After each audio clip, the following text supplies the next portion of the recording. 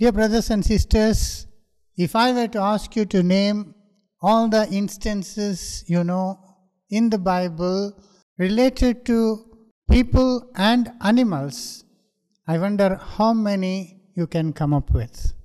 We had a short study in our family last week, and I asked my wife and son how many they were able to remember, and immediately they come up with a few. And later on that coming Sunday, I asked the congregation about all the instances they can remember, and we had almost about 10 to 12 instances they were able to remember. Well, these are specific incidents in the Bible in which there was an interaction of people with animals and birds and living things. Not all the references in the Bible about animals. We are not taking even the mention of animals in the parables or prophecies or symbols, but real, actual incidents recorded in the Bible.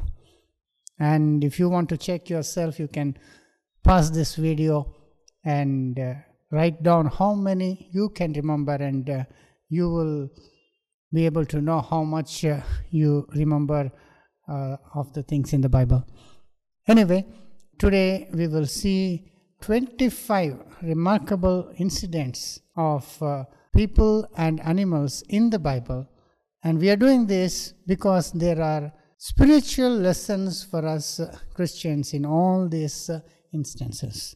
So if we were to start this in the chronological order, we begin with in the book of Genesis. We all know in the book of Genesis there was a particular conversation that took place that changed the destiny of mankind.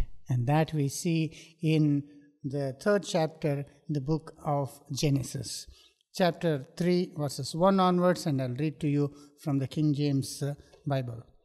Now the serpent was more subtle than any beast of the field which the Lord God had made. And he said unto the woman, Yea, hath God said, You shall not eat of every tree of the garden? Now this is the beautiful situation in which Adam and Eve are in the Garden of Eden, which God created for them, and they both are enjoying their life. And at that time the serpent came and opened a conversation with Mother Eve. And that was regarding what they could eat in the garden. So the serpent is talking here, talking serpent. And that itself is very remarkable. When we read about this instance of a serpent talking, we wonder how it can talk. We do not know how the serpent was before this incident happened. Because after the serpent did what he did here in this chapter, God cursed the serpent and changed the very form of the serpent, so that it became what it is today, and it was cursed to crawl on the ground and eat the dust of the ground. And so we do not know how it was before the curse. Maybe it could talk, but at the same time we should remember one thing. There was a big difference between animals and people in the Bible. We read about all the beasts that God created. God said, let the earth bring forth animals, and the sea bring forth fishes, and let there be birds and all. But when it comes to man, we see very clearly God saying, let us make man in our own image. So man is in the image of God, and man is superior to all the beasts of the field. That much we must remember. And according to science today, the most intelligent creature next to man is the chimpanzee. The chimpanzee comes closest to man in terms of intelligence. But there is a huge gap between chimpanzee and man. The cleverest and the most intelligent chimpanzee is far beyond the dumbest man.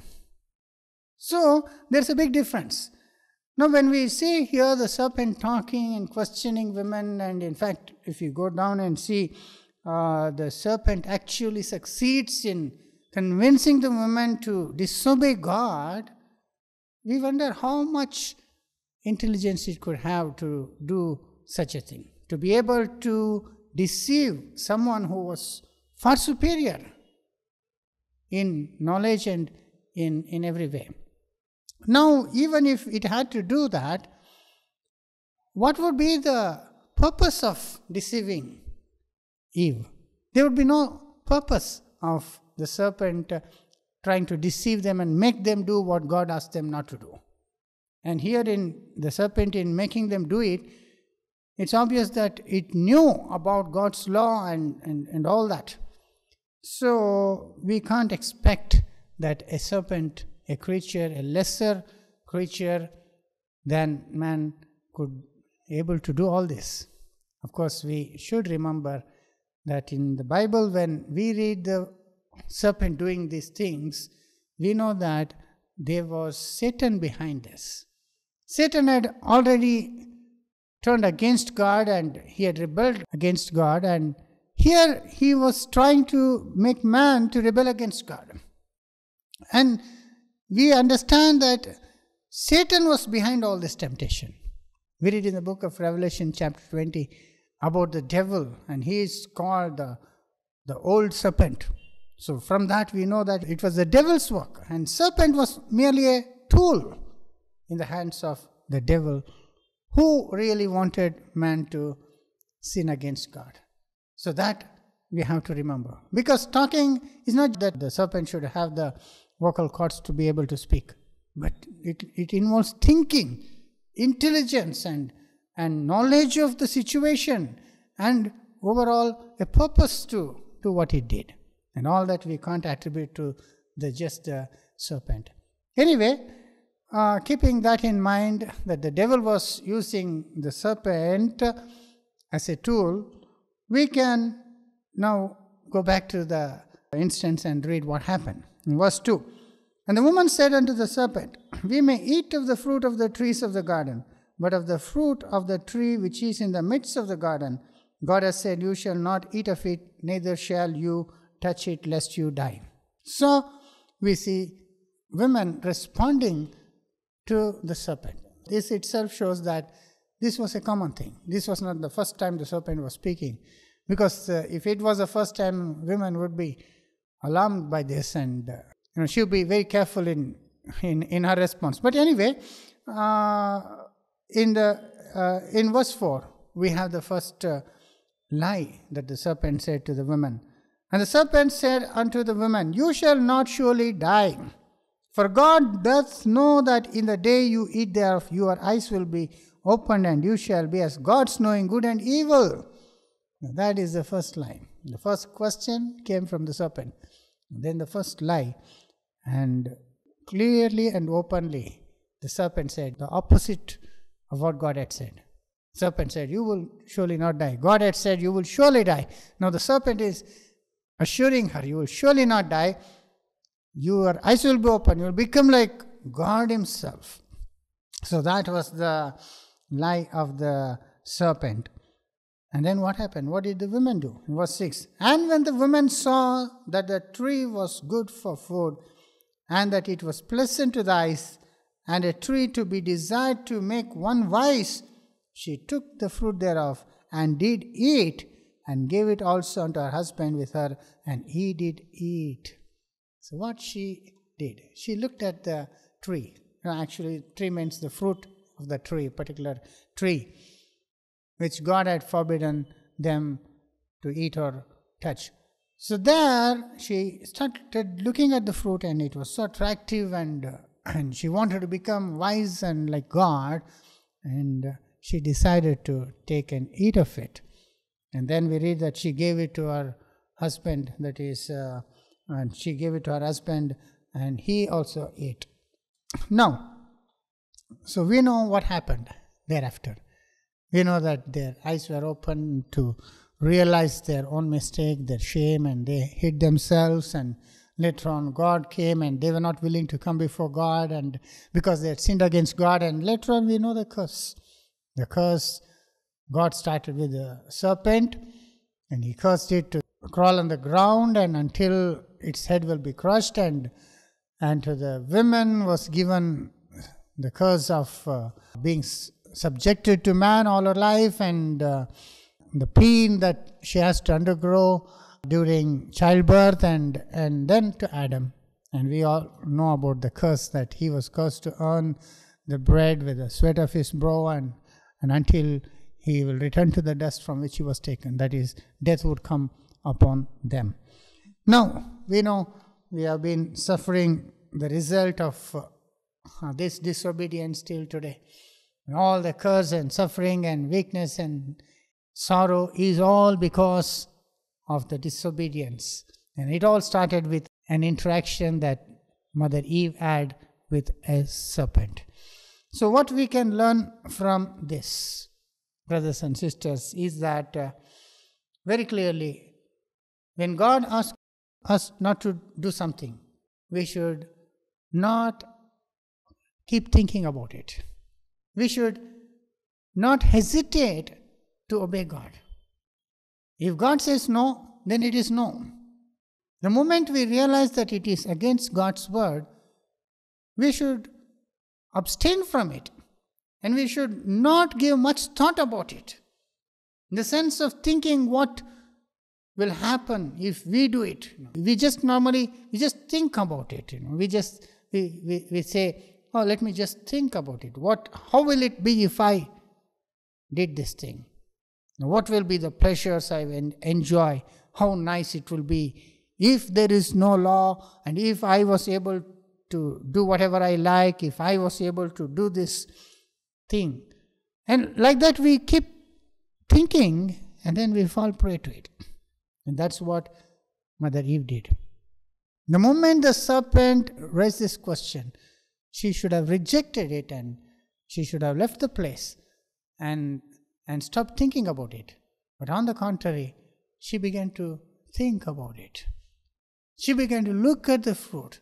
She began to open her ears to the serpent's suggestions and maybe dream about it and wonder about it and think of becoming wise and becoming like God and so on and so forth. And in that way she got deceived. So, brothers and sisters, whenever Satan brings a temptation to us to sin against God, the more we hesitate to reject that suggestion, the more likely that we will fall to it. The sooner we reject the temptation, the better we are. We will be able to overcome it if we stop thinking about it. But here, Mother Eve had a conversation. She began to think about the suggestions, and she began to look at the fruit and how attractive it was and how it will make her wise and so on and so forth. So that is the main lesson to us. We all battle with the same situation every single day in our life. Satan keeps bringing temptations to us to do things against God. And we know that God has asked us not to do such a thing. But Satan will bring suggestions, will make those things attractive. And that is when we should remember God's word. Resist the devil and it will flee from you. The moment the temptation comes, we have to resist it. We have to reject it. Stop thinking about it. We have to understand that whatever God says is for our good. And however pleasurable it might be, ultimately it's not going to be good for us. So the moment the temptation comes, we should refuse to go any further in thinking in disobeying God, but rather immediately reject that, and that will be the safest course. Well, there is a lot more to talk about that very instance, but we have to move on. And as you see in the book of Genesis itself, we have another instance, and that we see in chapter 8 of Genesis. You know, in chapter 8, God saved Noah from the great floods that we see right from chapter 6. If you read on how mankind had become so corrupt and God decided to destroy the whole world. God asked Noah to build a ship, and in that ship all the animals were taken in pairs of 2 and 7, clean and unclean. And then it began to rain. For 40 days and 40 nights it began to rain until the whole world was submerged in water. And the ship was sailing on top of the water. And at the end of this 40 days and 40 nights, water stopped raining. But Noah couldn't come out because the water was so much, it had covered the mountains. So he had to wait. And I wonder if you know how long Noah had to stay in the ark before he could step out of the ark. We all know that 40 days and 40 nights it rained, but he could not get out immediately. And if you read in chapter 9, we can find out that he had to stay inside the ark for 1 year and 10 days. Can you imagine that? 1 full year. He had to be inside the ark before he could get out into the second world that we are all living in. So what did he do? How did he understand when to get out? And that we'll see in Genesis chapter 8, reading from verses 7 to 12. And he sent forth a raven, which went forth to and fro until the waters were dried up from the earth. So first what he did is he left out a raven, and it flew out of the ark. It was flying here and there, and it did not have any place to rest. So that is what Noah understood, that waters are still there prevailing on the land. Now it says raven here, and some have it as crow. In some of our Indian languages it is given as crow. Now there is a difference between a raven and a crow, and very slight difference, like the difference there is between a mouse and a rat. Now how many of us know the difference between a mouse and a rat? But there is difference, If you see, they say, look at the face, it's different. Look at the tail, it's different, and so on. But when you come across a mouse or a rat, immediately you start running away from it. You don't have the courage to stand and compare and know all the difference. Anyway, this crow, which is so common, which we are used to in India, is not the one mentioned here. The raven is a bigger bird, and its beak is different, and the way it makes sound also is different, and the tail also is different, and slight difference in that dark color also. And anyway, the raven was first let out, but he couldn't come to any conclusion based on that, other than to know that water was still everywhere. And in verse 8 we read, also he sent forth a dove from him to see if the water were abated off the face of the ground. So he let out a dove to know if the water had come down. But the dove found no rest to the sole of her feet and returned to him into the ark, for the water was on the face of the whole earth. And he put forth his hand and took her and pulled her into the ark.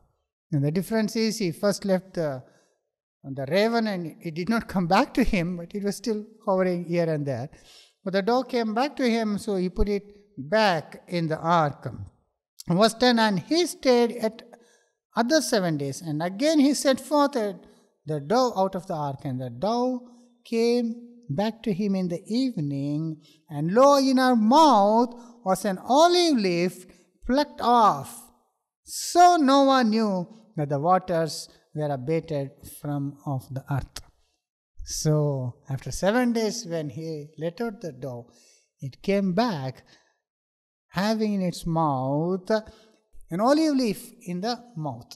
Now an olive leaf from that time became a symbol of peace, because the moment he saw the dove coming back and there is a leaf in its mouth, he found peace. He was happy that the waters have gone down, and that now he can step out of the ark at God's word.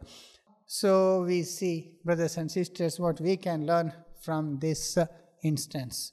First of all, we should realize that it was not an easy thing for Noah to stay inside the ark for such a long time. Imagine living in an ark full of animals, of all the animals in the world. Some were 2 pairs and some were 7 pairs, all together in one ark, and he and his family had to live amidst all these animals. Now imagine the smell and the discomfort and all that they faced inside that for 1 year and 10 days. But at the same time, we should remember that their lives were spared. They should have been happy. Though that it was uncomfortable and very difficult to stay in the ark, yet realizing that they were the only ones to be saved and the whole world was destroyed, must have really given them a lot of comfort and joy. So what we can learn from that is that we Christians are also in the ark. As we read in the book of Peter, that baptism does save us. When we come into Christ through baptism, we are into the ark of Christ.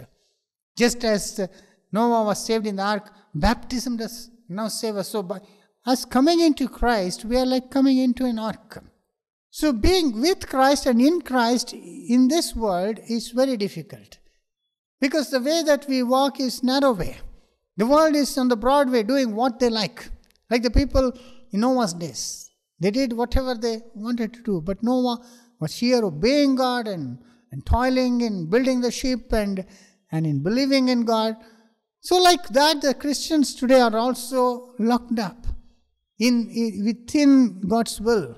And now they want to do God's will, they want to obey God, and it's not easy to do this in a world that has walked away from God.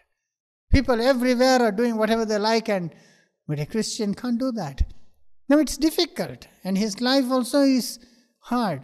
God has not promised us so many luxuries, but our basic needs are provided for. And then God will be testing us, and difficult times we have to face in order to prepare us.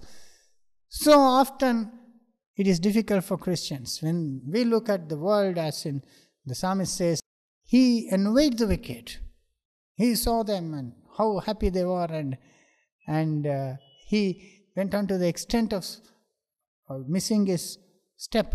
But then he realized one thing, that God has put them in slippery places. And so we also realize that this whole world is reserved unto fire, but God is going to save our lives. That is what we have to realize. However uncomfortable and sometimes boring this narrow walk of life of a Christian is, yet our lives are being spared, brothers and sisters. God is protecting us, and that we should remember. And also remember that one day we will get out of this. We will step into God's kingdom. But till then we have to be content and like Noah, remember how fortunate we are that God has called us and saved us in this time. And secondly, what we can learn from the crow and the dove is that so many things that we try to do, it may not work, but still we have to do that. Like he left out the raven, he couldn't find out anything, and it went off and it never came back to him. He didn't serve the purpose, but yet he had to do that in order to know that it won't work. Oftentimes I remember, we do so many things that won't work, but by doing it, we find out one way it won't work, so that we will not depend on it, so that we will not do that mistake.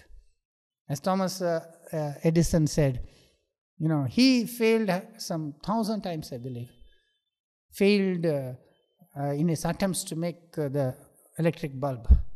But he didn't think all of the 1,000 times he tried was a failure. He said, I now know that 1,000 ways it won't work. So like that, so often we get suggestions from people, do this, do that, and we think about it. And we may think that it's all a waste of time, but it's really not a waste of time, because all that will help us realize what we should not do, and it will point us to the one thing that we should do. It will guide us to the right thing. So by doing all these things, so That's what we can learn from this instance. And then later on he left the dove, and finally when the dove came back with that olive leaf, how happy he should have been. He must have been so happy. He called all his children and his wife and told them, see the olive leaf. Now water has gone down. Now there are trees again and we can go out. And what a wonderful sight it was for Noah. And likewise we too, brothers and sisters, as we are in Christ and as we are being prepared, at the same time we are waiting for a dove to come back. A dove, that is our Lord Jesus himself, the Prince of Peace, coming back with olive leaf to make peace, to bring peace on earth, to establish his kingdom, and to change us and to take us to be with him. That is what we are all anticipating and eagerly waiting for. So however difficult our situation may be right now, yet we have that hope. We are waiting for him to come back. And one day he will come back. The other day, my wife was on the terrace and I and my son were on the lower floor. And sometimes she will call us, and she was calling us loudly, come up here. And at that moment I felt, what if she was able to see our Lord coming back? And I thought, just imagine, suddenly she sees and the Lord coming back with the hosts of angels, and she sees that light and all that, and how thrilled and excited she'll be, how she will call us, how she will scream and call and shout and tell us, come up, our Lord has returned. How wonderful that day will be. When the Lord really indeed comes back for us, how happy we'll be to meet our Lord, the King of Kings, who returns to take control of this whole world, to make all things right. We are all waiting for that day. That day will truly come. As truly as he went, so truly he will come back. And we will be united with him. So let us have that hope and let us wait eagerly for that day. Well, what would be the next instance, remarkable event that we can see related to human beings and an animal? Well, we see that in Genesis chapter 22. In Genesis chapter 22, brothers and sisters, we all know that is the most famous chapter in which Abraham offered up his own son Isaac to God. Well, he was ready to do that. Now, God wanted to test Abraham, and that is, after chapter 21, where Ishmael was sent out. You see, Ishmael was there before him, and then Isaac was born, and Isaac grew up, and there was a conflict, and Ishmael was sent out, and then only Isaac was there. We do not know how much time has gone after that, but now only Isaac was there, and one day God wanted to test him, and of course, God didn't tell that it's a test. Abraham never knew that it was simply a test, but he really thought God was asking him to do that. And God said, take now thy son, thine only son Isaac, and offer him as a burnt sacrifice to me. Now imagine how Abraham must have felt at that. His only son. He waited 25 years for that son. All his future hopes was on that son. How much he loved that son Isaac. And through him, all the promises that God made to him was to be carried out. But God now is asking Abraham to sacrifice that very son. No, he didn't understand what was the purpose of it, but he was willing to do what God said. Now that is a beautiful scene we see in 22nd chapter. And Isaac and Abraham alone going on top of the mountain carrying the firewood. And Isaac asks him, here we have the firewood, we have the fire, but where is the sacrifice? Where is the animal for the sacrifice? Then Abraham, the father of faith that he is, he spontaneously, immediately said, Jehovah Jireh, God will provide. He said that. And then finally when they were up and they laid the altar and set all the firewood and all that, And Abraham caught hold of Isaac and tied him up, and he was about to sacrifice him. That's when the angel of the Lord stopped him. And he said, "Don't harm your son, because now I know how much you fear me." You see, that was a wonderful passage that we just read that one or two verses in chapter 22. I'll read from, verse 10. "And Abraham stretched forth his hand and took the knife to slay his son. And the angel of the Lord called unto him out of heaven and said, Abraham, Abraham. And he said, Here am I. And he said, Lay not thine hand upon the lad, neither do thou anything unto him. For now I know that thou fearest God, seeing that thou hast not held thy son, thine only son, from me. And Abraham lifted up his eyes and looked, and behold, there was a ram caught up in the thicket by its horns. And Abraham went and took the ram and offered him as burnt sacrifice instead of his son, and called that place Jehovah Jireh. As to this day, in the mount of the Lord it shall be seen. So, brothers and sisters, that is what we are talking about here. Now he was about to slay his son, and the angel of the Lord stopped him. Don't harm his son. But he came to give a sacrifice, to give a burnt offering. What will he do? No, he has set up the altar, everything. Now he has to offer that sacrifice. And so God provides him with an animal to sacrifice. And Abraham lifted up his eyes and looked, behold, a ram caught in the thicket by the horns. You know, the ram has got this spiral horns. Sometimes it gets hooked in a branch or a thorn or a bush, in which it can't free itself. Like that, there was a ram. And Abraham knew immediately that that was the sacrifice. And by that time, Abraham had proved to God how much he feared God and how much he loved God above Isaac. And God was so pleased to him, and he swore an oath and said how God will bless Abraham and his seed, and how God will bless the whole world through his seed. And that we see in the passage down below. So, this ram was provided by God. Ram instead of Isaac. So, he takes that ram and gives ram as a sacrifice in place of his own son. So, when Abraham did this, we read in the book of Hebrews that Abraham believed that even if he were to give his son as a burnt offering, he believed that God was able to raise him back from the very ashes. That's how much faith he had in God. You see, he not only believed in the power of God to be able to bring back his son, but also that God would have that intention to give him back.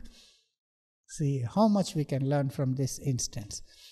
So basically, about Abraham and ram, what we can learn from this is that our God is very faithful. But still, at times he will test us. The test that came to Abraham was very, very severe. It's a very difficult test. Can you imagine that? Can you and I do that actually if God should ask us? It's very difficult to sacrifice someone we love in that way. Of course, we are not used to this giving of sacrifice and all, but God does ask us to give up so many things. We have to give up our life. Our Lord said, unless you are willing to hate everyone and hate yourself and love me more than all, you cannot be my follower. So we have to sacrifice all that we love. We are called upon to do that,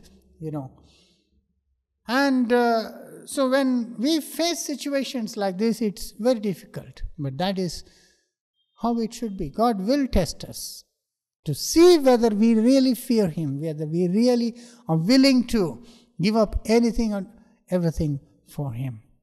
And that test sometimes may include losing someone we love. It's very difficult. Losing somebody whom we love is very, very difficult to understand how God could permit this thing to happen. But yet, we have to understand that God is testing us. This whole life is a test.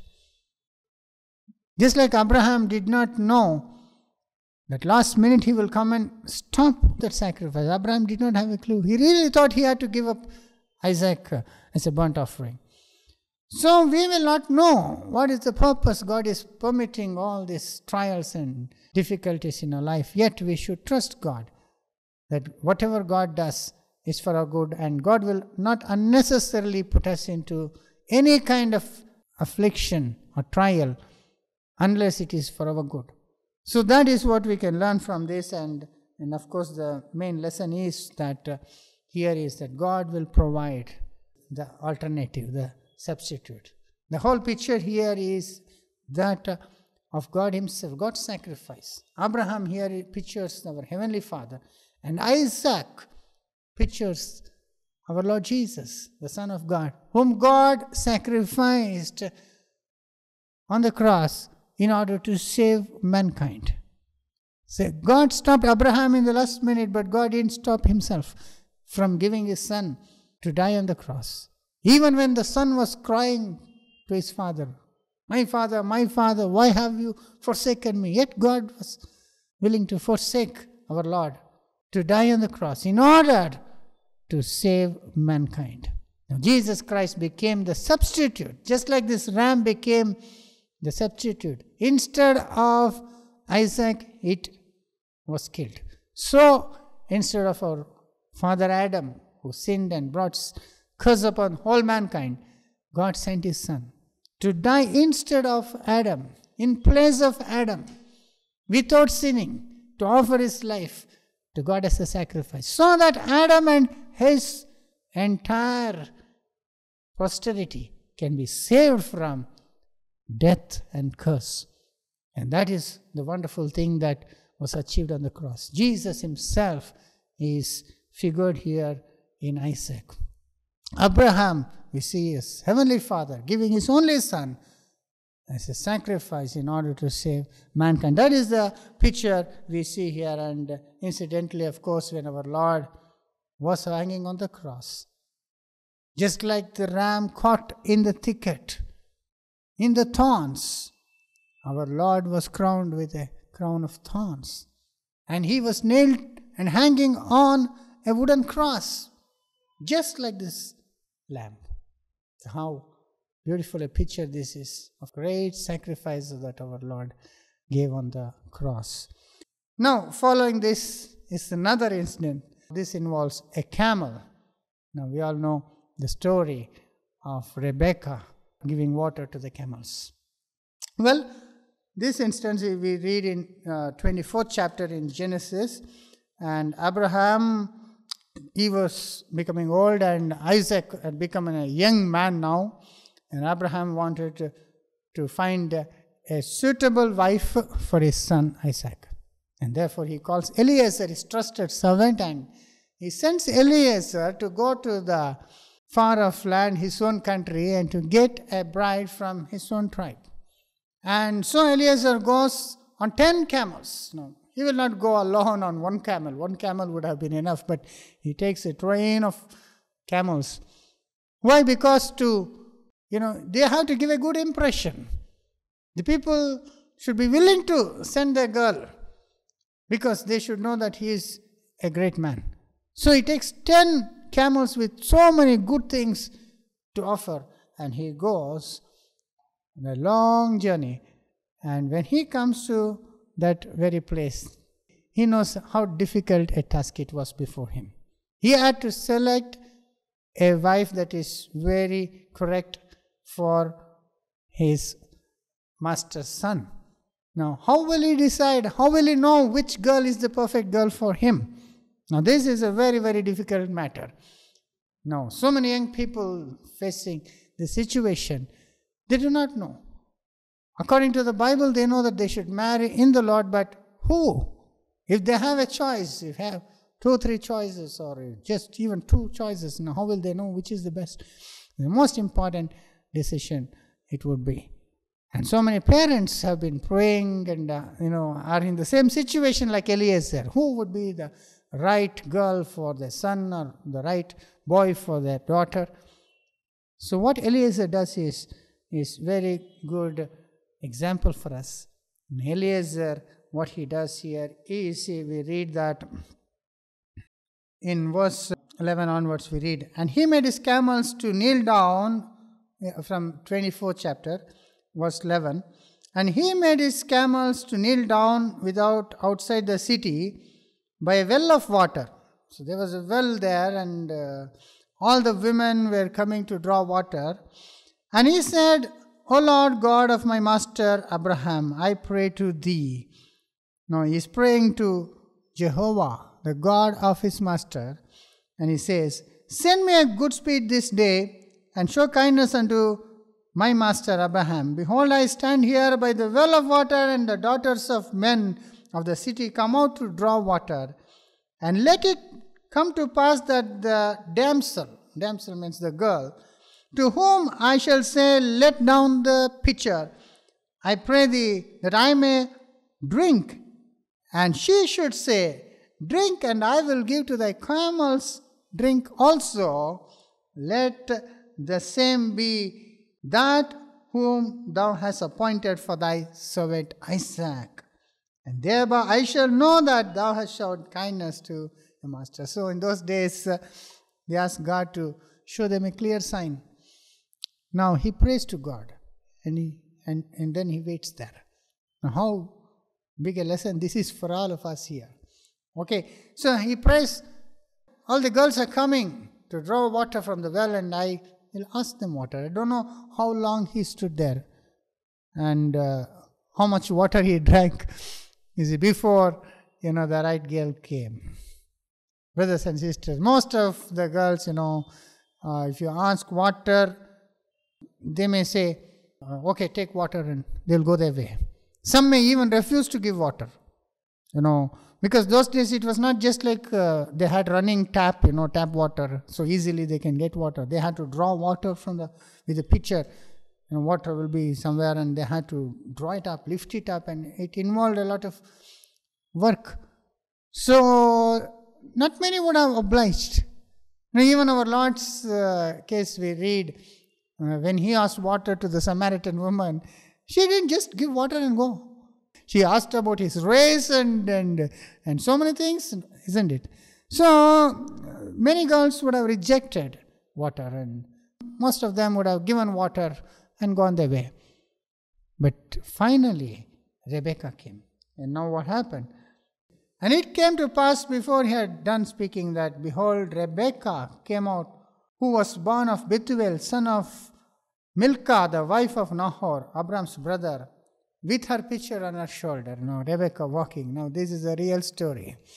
There is so much drama here, but this is all real. And the damsel was very fair to look upon, and a virgin, neither had known any man.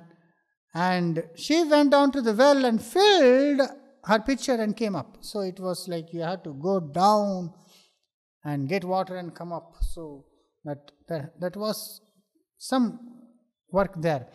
And verse 17, and the servant ran to meet her and said, let me, I pray thee, drink a little water from thy pitcher. And she said, drink, my lord. And she hasted and let down the pitcher upon her hand and gave him drink. In verse 19, and when she had done giving him drink, she said, I will draw water for thy camels also until they have done drinking. And she hasted and emptied her pitcher into the trough and ran again into the well to draw water and drew for all his camels. No wonder of that. 10 camels. Even just a donkey will drink one pitcher easily. 1 bucket water it will drink. A cow will also drink so much water. Now camel, it drinks water after a long time. It's been traveling for, maybe a month or more. So how thirsty they will be. And now 10 camels and how many pitchers of water she had to draw. And she was willing to do that, and she gave drink to all the camels. And the man was wondering at her and held his peace, to wit whether the Lord had made his journey prosperous or not. And it came to pass, as the camels had done drinking, that the man took out a golden earring and 2 bracelets of gold, and he put it on her. There you see, finally had God's answer. I was waiting, and when she responded like that, how wonderful here it is. See, Rebecca was not only willing to give water to the man because he was thirsty, she gave water to the camels also. She did more than what she was asked for. She had a very beautiful heart, just as she was beautiful to look at. And immediately the man was so happy that he began to give her all the jewels that he had brought for her, the golden bracelet and the golden earrings and all that. And then he went to her house, and later on she became the wife of Isaac, Abraham's son. What a great privilege it is to be Isaac's son, the son of Abraham, the great man of God. And not only that, above all this, she became a mother of our Lord Jesus the Messiah. Through him, Jacob was born, and through Jacob, David's family and Mary and our Lord himself was born. So what a privilege she got just for offering water. Just because she was willing to quench the thirst of a thirsty man and these camels. So there you see the link, Rebecca and the camels. Her love for the camels. You see, her concern and care for the camels. That changed her destiny. So, brothers and sisters, now what we can learn from this, apart from knowing that we have to be willing to help others. Not only to do what is we are obliged to do, but to go to do the more. Walk the extra mile. You see, as our Lord taught us to do. You see, go beyond what is expected of us. You see, that shows really what a beautiful character here we have in Rebecca. She had to become the wife of Isaac, who was from a big family. There were 318 servants in Abraham's house. And to be the daughter-in-law of such a great man, she had to have a big heart. And she was the right one. So, brothers and sisters, what we can learn from this instance is, first of all, from Eliezer, how we have to pray. You have to pray before doing everything, but especially in taking most important decisions like choosing a life partner. We cannot do this in haste. We cannot follow our own feelings or looks or anybody's suggestions just like that. We have to pray for God's guidance. How many times I have seen that young people were so careful about everything. They're careful about their job and so many things, that business transactions they do, they're very careful. Even about buying a vehicle, maybe a two-wheeler car or so many other things, they ask people, they search the net, what is the best, and they do the right thing. But when it comes to marriage, so many people are hasty. They just fall in love and then get married. And how many cases we see that so very soon in their life they realize that they did a wrong choice. Because marriage is something which is so important. This decision will be with you all your life. It will affect all the rest of your life. So we need to pray. And even in my case, I always look at my wife even now, 27 years after marriage. And I keep thanking God. What the beautiful and dutiful wife that God gave to me. Godly wife. I always thank God, even 27 years after my marriage. And that is what will happen if we pray to God and if we put God before taking decisions. Brothers and sisters, and at the same time, we have to learn other things here. And what is it that we can learn? We can learn that Rebecca here also is a beautiful type. Just as Isaac was a foreshadow of our Lord Jesus, Abraham is a foreshadow of our Heavenly Father, and Isaac is his son. Now, a wife for Isaac represents the church. The church is the Rebecca class that God is selecting right from the time of the apostles till now. And just like Abraham sent Eliezer to select a girl for his son Isaac, God sent his Holy Spirit. And for 2000 years, the Holy Spirit is selecting a class of people who are like Rebecca. Now, Rebecca was a very peculiar woman, not like every other woman. She had such a loving heart. God is seeing that. God is selecting such people. And she loved the camels. Now, camels, it represents God's 10 truths that He sent. The Holy Spirit comes to us on camels, means on these truths, great truths. And Rebecca loved those truths. So like that, we should love God's word. We should have a thirst for God's word. And that is what will make us suitable for our Lord Jesus. So just as Isaac was waiting for Rebecca to come back, our Lord is waiting for the church to be complete so that He can come back and take her to Himself. So what a beautiful picture here we have, and that we are called to be Rebecca, to be united with Jesus in ruling this world in the next age. Anyway, that is what we see from this instance. And then following that, of course, we have the tabernacle setup, in which so many bulls and goats were involved. That was very important. Now we will see this as in general way, not particular animal, but animals and real people were involved in this. There's so many instances in which animals were so important. In those days, to make atonement for their sin, they had to bring an animal. To give a thanks offering, they needed an animal. For everything, they had to give a sacrifice. We see that even from the very first family, from Abel offered a sacrifice. And so on later on in the law, God required the people of Israel to give sacrifices of animals and before God for various requests. And all the bulls and goats were slaughtered and burnt offerings were given in those days. So how important animals were in those days. So, but all these things were only a shadow, a forefigure of the great sacrifice which our Lord Himself gave. So that's what we see in all the sacrifices. We see Christ's sacrifice there. Because God really did not have any desire for these animal sacrifices. They were intended to be as a schoolmaster to bring us to Christ. They were just pointing out to the great sacrifice which Jesus Christ gave on the cross. That we see in Hebrews chapter 10 verses 3 to 10. I'll read from 1.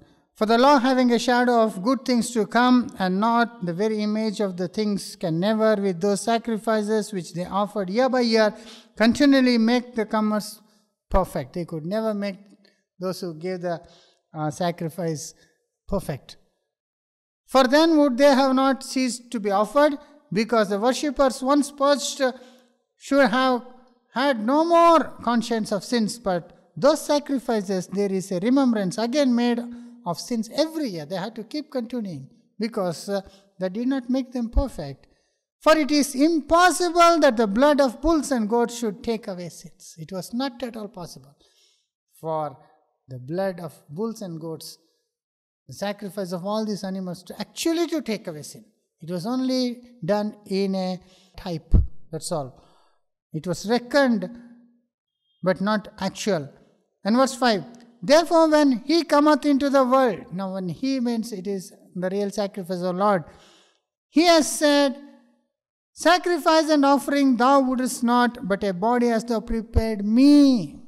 There our Lord Jesus. He was born as a human being, and He grew up to be a full-grown man, and that His body, God had prepared Him to be a ransom sacrifice to save Adam's race. Verse 6, in burnt offering and sacrifices for sin thou hast no pleasure. Then said I, lo, I come. In the volume of book it is written of me. Now, of whom it is written? It is all written of the Messiah. To do thy will, O God. Verse 8, above when He said, sacrifices and offering and burnt offerings and offering for sin thou wouldst not, neither hast pleasure therein, which are offered by the Lord. Then said he, Lo, I come to do thy will, O God. He taketh away the first, that he may establish the second, by which will we are sanctified through the offering of the body of Jesus Christ once and for all. So all the animals were foreshadow of this one sacrifice, the offering of the body of Jesus Christ, through which we are saved once and for all. It's that one sacrifice saved us to the uttermost, so that no more sacrifice is required again. So, brothers and sisters, that is a very interesting mention here. Now, after that, we see one more instance where the children of Israel were out in the wilderness, and there something was involved there. Birds were involved, right? You all remember the time in which they began to get fed up with the manna that they ate. Now manna, every day they got manna. But imagine eating that for breakfast and lunch and dinner. And eating that, they got so bored of it, fed up of it, so they started to complain against God. They began to mourn and even weep.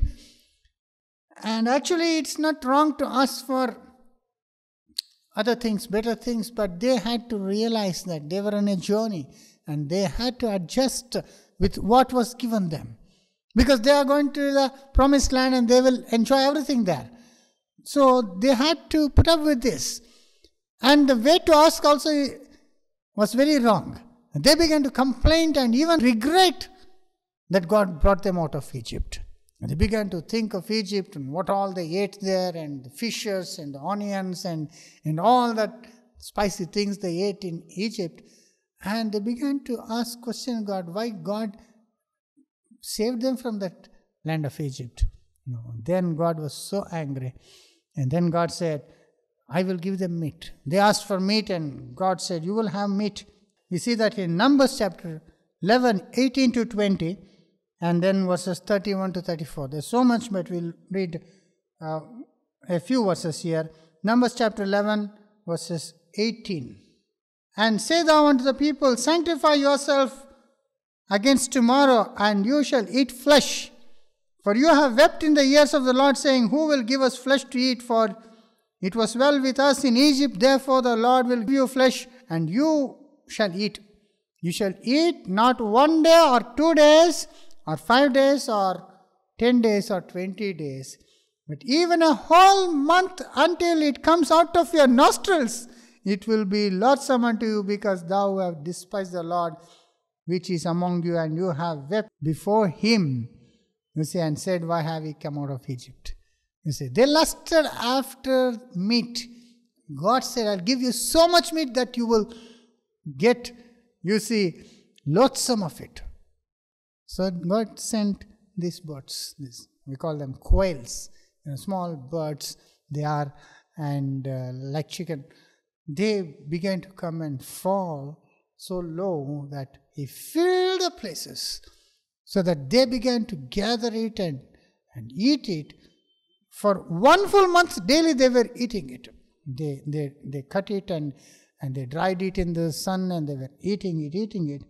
And until, God's anger was kindled against them. And in verse 31, and while the flesh was yet between their teeth, before it was chewed, the wrath of the Lord was kindled against the people.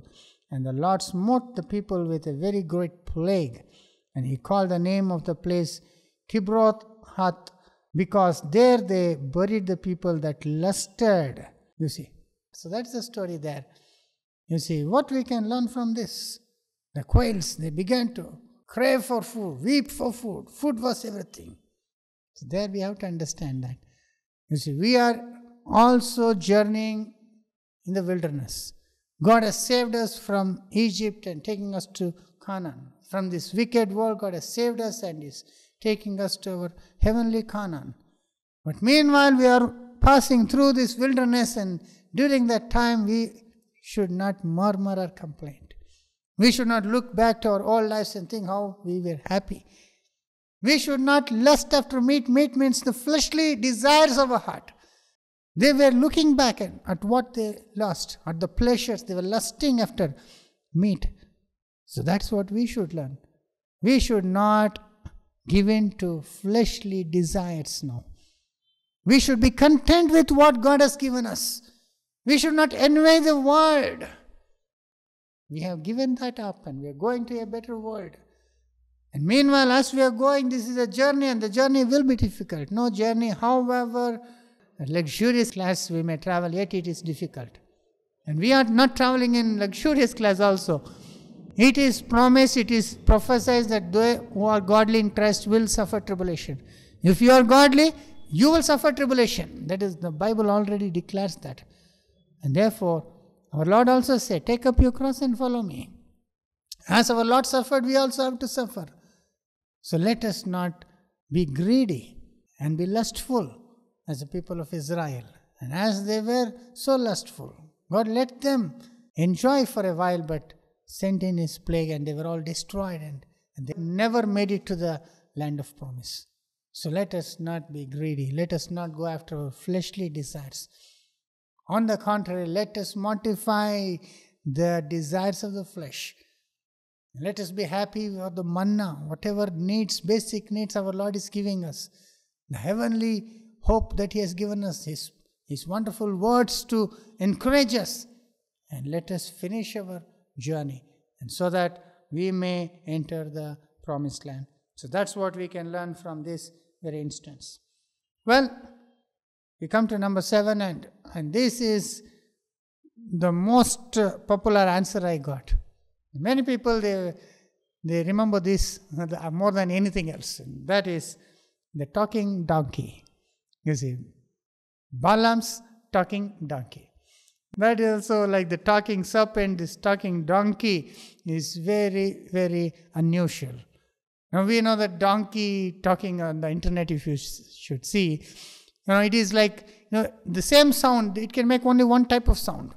And that sound will be loud or a low noise, it may be fast or slow, but it is only one thing it can do. That one particular sound only it can make. But here it is talking in human language and talking very logically and reasonably here. And that is amazing. We see that in the same book, Numbers chapter 22, verses 22. Now we know Balaam. Balaam was a prophet. We know about him, how that Balak, the Moabite king, tried to hire him to curse the people of Israel. Now, as Israel was passing through this land of Moab, Balak was very frightened and he wanted this prophet Balaam to go and put a curse on them. And God said to Balaam not to go, because people of Israel were his people, and God says you should not go. And Balaam will say will not go. But when Balak the king offers him more money, more reward, that will change his mind. And he will saddle up his donkey and start going there in order to curse Israel. And that is when this happened. And that's when, as he was traveling, what do we read here in verse 22, chapter 22, verse 22? And Lord's anger was kindled because he went, and the angel of the Lord stood in the way for an adversary against him. Now he was riding upon an ass, and his 2 servants were with him, and he saw the angel of the Lord standing in the way, and the sword in his hand. So the angel is standing right on the way, and the ass turned aside out of the way and went into the field. And Balaam smote the ass to turn it back into the way. So Balaam couldn't see the angel of the Lord, but ass could see. Some say animals can see demons. Maybe. You see, sometimes you see the dogs howling and barking at almost nothing. And maybe that's possible. And now that's what happened here. And he didn't see it, and he began to beat the donkey. And verse 24. And the angel of the Lord stood in the path of the vineyards a well being on this side and the wall on that side, a wall on this side and on that side. And when the ass saw the angel of the Lord, she thrust herself to the wall and crushed Balaam's foot against the wall, and he smote her again. So there was a wall on either side, and in order to escape, it went to the side of the wall, and Balaam got hurt, and he got angry, and again he started beating the ass the second time. And verse 26. And the angel of the Lord went further and stood in a narrow place where there was no way either to the right or to the left. And when the ass saw the angel of the Lord, he fell down under Balaam. And Balaam's anger was so kindled, and he smote the ass with his staff. So he started beating because it stopped and it wouldn't get up. You see. And verse 28, that's the interesting part here. And the Lord opened the mouth of the ass, and she said to Balaam, see, the Lord opened the mouth of the ass. What have I done unto thee, that thou hast smitten me these 3 times? Now imagine that animals speaking out in human language. Now, normally we say if animals could speak, what they would say. We have so many animals, husky dogs sing, I love you, and many parrots also speaking. They're just repeating what is taught them. They train it in such a way that they repeat it. They don't intelligently make up a conversation. Parrots also, they just keep repeating sometimes. But here the donkey understands the situation. It is talking logic there, and it's questioning his action. Means it has a sense of justice there. You see, it's asking, why have you smitten me these 3 times? And verse 29, and Balaam said unto the ass, because thou hast mocked me, I would there were a sword in my hand, and now I would have killed thee. Now this is so funny here. The donkey is talking, the ass is talking, and so wonderful it is. Never has animal spoken like this, and this is so shocking it must have been, and so surprising. But rather Balaam is casually answering it. I say, replying and saying, you have mocked me. If I had a sword, I will kill you. Just imagine this. Will anyone kill a talking donkey?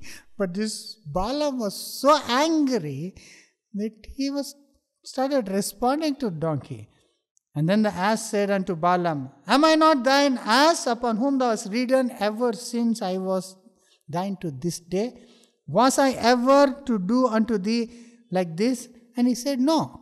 Have I ever behaved like this? And see, the donkey reasoning with him. No, all this is not possible. I know it is actually God who is speaking. The angel of the Lord who is speaking through donkey. Just like Satan spoke through serpent to Mother Eve. That is what we should understand. Otherwise, an animal cannot reason like this. Then the Lord opened the eyes of Balaam, and he saw the angel of the Lord standing in the way, and with his sword drawn in his hand, and he bowed down his head and fell flat on his face. Then his eyes are opened, and he sees, understands why this ass is behaving like this. Now, brothers and sisters, anyway, from this talking donkey, what we can learn? Sometimes when we are going in the wrong path, things might happen which is against us, but those things will be actually saving us from more harm. Just like here, this donkey, giving him trouble and making him hurt his feet and all this, but actually the donkey saved his life. That's what the angel says here. But for the donkey, you would have been a dead man, I would have killed you. So the donkey is actually saving Balaam's life these three times, because it went away from the path of the angel with the sword in his hand. So many things that happen to us, Maybe something bad has happened, but God may be saving us from something worst. That we have to realize. Especially when we are going in the wrong path. Especially when we are going in the wrong way. against the will of the Lord, like Balaam. We read about the way of Cain and way of Balaam in the Bible, in the New Testament. He went in the way after that reward, unrighteous reward. He was greedy, so that he is going against God's will. At that time, God is putting blocks on his way, because God still wanted to save his life. You see, so sometimes things can happen to us that will be actually blessings in disguise, which will actually saving us from greater harm. We have to understand that. And secondly, a donkey talking here, we can understand from this is that God can use anybody to talk to us. Of course, God speaks to us through the preaching of the word of God in the church. God speaks to us through pastors and so many people. But God can speak to us through anybody. God can speak to an unconsecrated person also. Maybe a man who doesn't know God, God may still speak to you sometimes, especially when you are going the wrong way, to warn you. God may speak through your servant.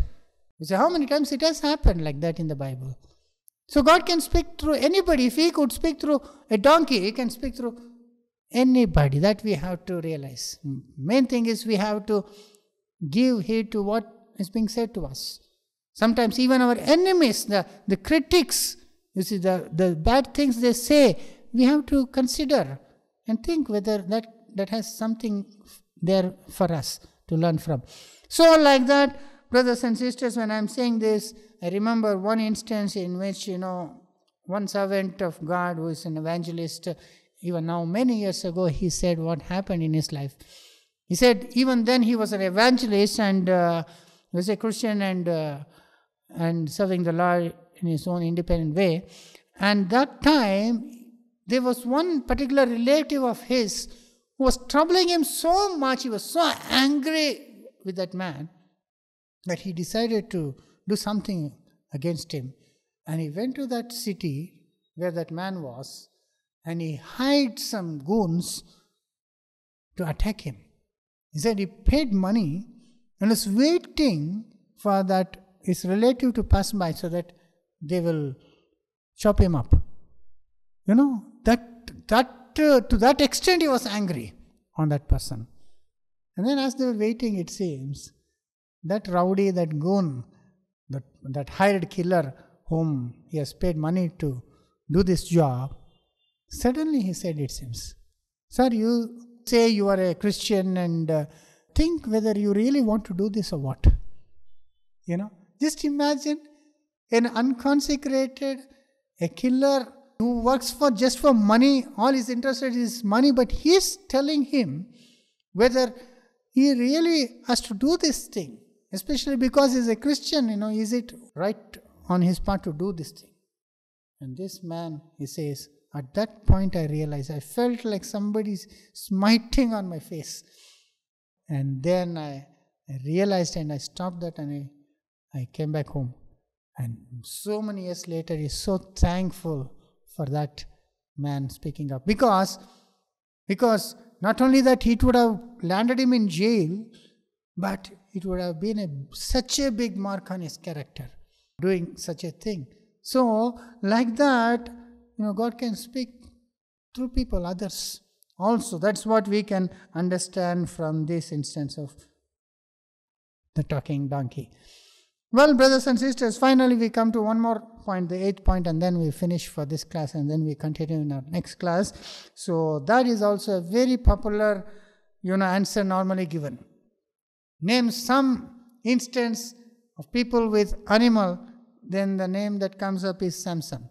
And Samson and the lions, they say. Samson killed a lion. Now that is not a remarkable, it's very remarkable, but there is not much to learn from that, other than to know that he had the Spirit of God and he was able to do this great thing. But David also killed a lion, and in Chronicles, 1 Chronicles 11:22, we read Benaiah also killed a lion. But something else is there, some other instance in Samson's life where an animal was involved. And that, of course, we know is in Judges chapter 15. In Judges chapter 15, we know that Samson, so many things that he did was wrong. He went out and married a Philistine woman. And later on, he was away for some time, and when he went back to see her, that father-in-law had given his wife in marriage to some other man. And he says, you take my second daughter. She is also fair. Now, that was how it was in those days. And Samson was very angry, and all his actions made him angry against the Philistines, and the Philistines were the enemies of Israel. And so when he fell on Philistines and destroyed them, he was destroying the enemies of Israel. That's how God used Samson. So God used Samson. We know Samson was a special chosen person. He was a Nazarite. All that we know. And he had to follow some disciplines in his life. He cannot live like anyone else. But still, what we see here is when this incident happened in this chapter, verse 15, chapter 15, verses 1 to 8, what he did was, he wanted to punish these Philistines in some way. And what he did was very remarkable here. And Samson went and caught 300 foxes and took firebrands and turned tail to tail and put a firebrand in the midst of between the two tails. And when he had set brands of fire, he let them into the standing corn and of the Philistines, and burnt up both the stalks and also the standing corn with the vineyards and olives. You see. So what he did was, he caught 300 foxes. He tied the tails and put firebrand, and he let them loose among the fields, and so it burnt up everything. So it was a big loss for the Philistines. Now, there are some passages in the Bible when you read, you really wonder whether this really practically possible or what. And this passage is one of them. And when you read, he caught 300 foxes. Now, we think, is it really possible to catch foxes like that? No, if you had any experience with fox, and I had myself, how difficult it is to catch one fox. We were in a huge open place, in which one day I was in my walk and with my dog. We had a big dog, and it spotted a fox. And the fox started running, and my dog started to chase it. Now, dogs are bigger animals, and they can run faster than the fox. And right as it was chasing, and right when it was so close almost to catch it, the fox suddenly changed the route. And so much so that our dog went straight ahead, and so far it went until it took a U-turn and come back and again started running after the fox. And again the same thing the fox did. Right when it was about to be caught, it changed the direction. Suddenly changed the direction, and then it escaped. And I was thinking, fox, they say fox are very cunning, I saw it firsthand. How it can escape, capturing. So, if that was so difficult for my dog to catch, how Samson caught 300 foxes and tied them tail to tail. And these foxes, they bite also, they won't let you catch the tail and tie it. Now, of course, Samson was a special man. He had the Spirit of God upon him, and he could do so many things. But still, this looks like practical. And I was wondering until, I came across a news bulletin in some country, I don't remember, where foxes are caught for the fur.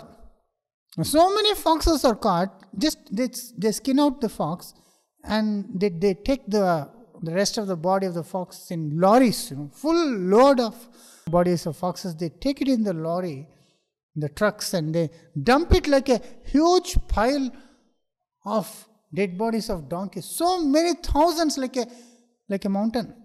So many foxes they kill for the sake of the fur.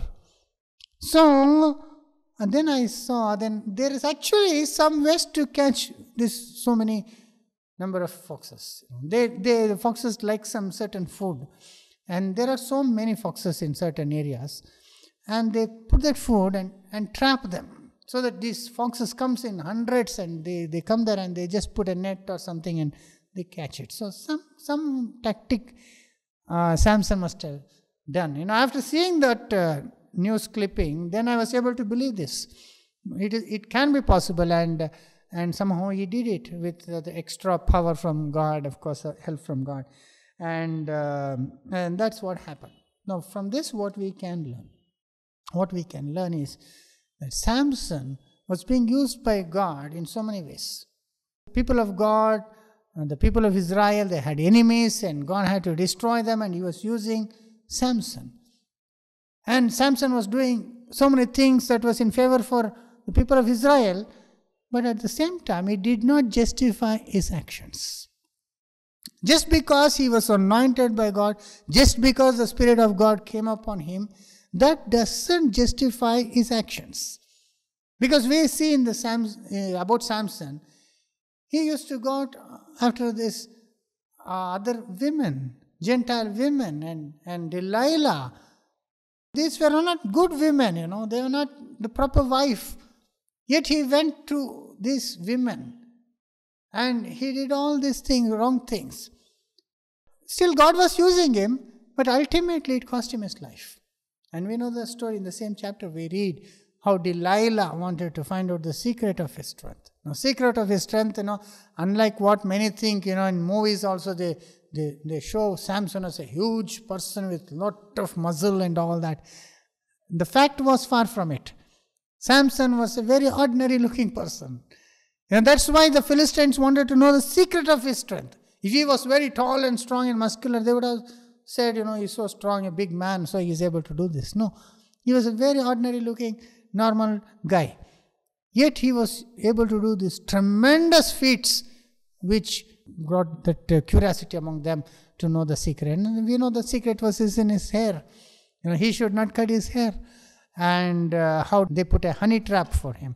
They sent Delilah and used Delilah to get the secret out. And finally he said the secret and his hair was cut and he lost the Spirit of God. Of course, in the end he came back and he did a wonderful feat for the people of Israel. He killed the enemies of Israel, but he also got killed.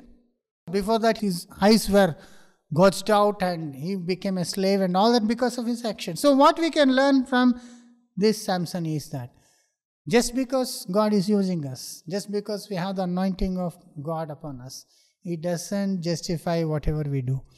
So we will still have to face judgment. That is what we have to realize. So we have to realize that Samson was having this great opportunity to do wonderful things, yet because of his own weaknesses, he lost greater opportunities.